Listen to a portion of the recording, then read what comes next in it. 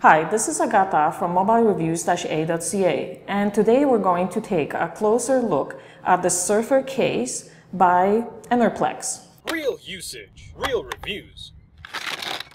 Mobilereviews-eh.ca. First best thing about this case is that it's solar powered, and the second best thing about this case is that it has a spare battery, and the spare battery can actually be charged with the solar panel.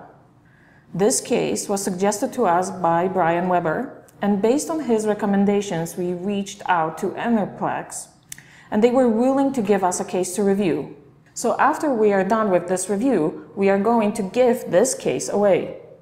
So the Enerplex Surfr is not waterproof or shockproof, but it will protect your iPhone from everyday bumps and drops.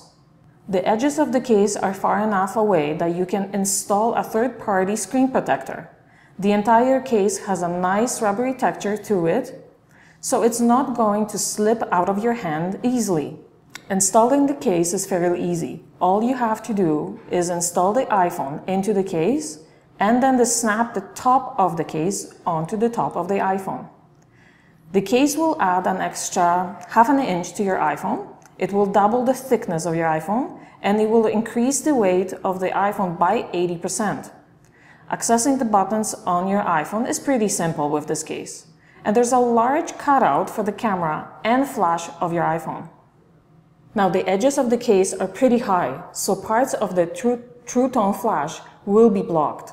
Charging the case is done through a micro USB connector, and unlike some of the more popular cases, the Surfr allows you to sync your iPhone with the case installed. Headphone jacks that are larger than the Apple AirPods will not fit with this case. As a side note, Enerplex does not provide a headphone jack extension so that you can use any other headphones. Okay, onto the spare battery. The Enerplex has a 2000 mAh battery which provides an extra 100% of battery power to your iPhone. You can choose whether to charge your iPhone or not by holding down this little black button for 3 seconds. There are 5 LEDs at the bottom of the case.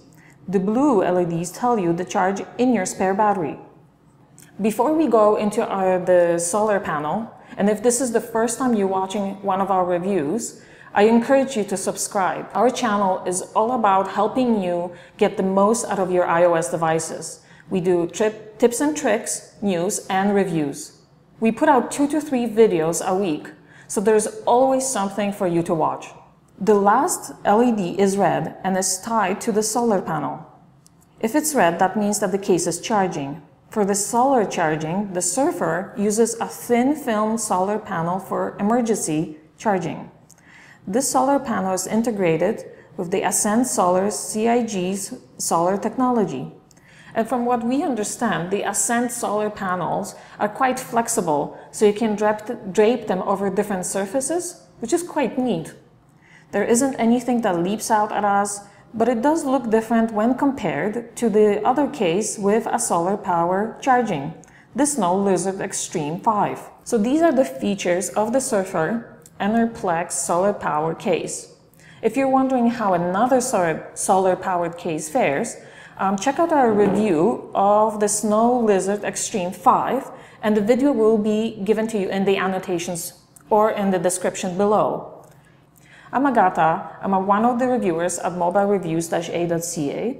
Check us out on Twitter, Google+, and also Facebook, and keep your phone powered throughout the entire week long with the Enerplex Surfr. Thanks for watching. Bye.